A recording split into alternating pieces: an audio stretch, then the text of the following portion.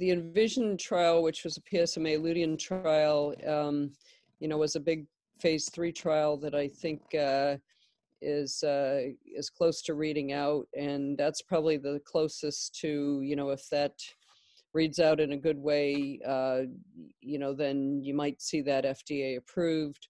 The BiTE therapies are, still fairly early on, and BiTEs are obviously something that people aren't just doing with PSMA, they're doing with immunotherapies and things.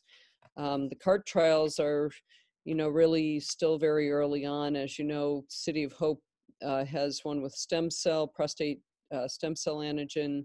We have the PSMA. We helped T-Immunity develop their PSMA trial.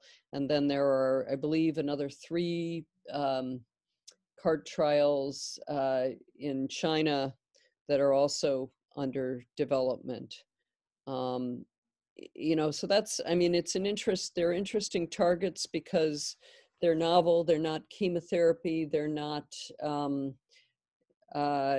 not androgen, second generation androgen inhibitor therapies. But, I really think that prostate cancer is another field where it's surprising how few therapies or kind of different directions we're going to have therapies for prostate cancer.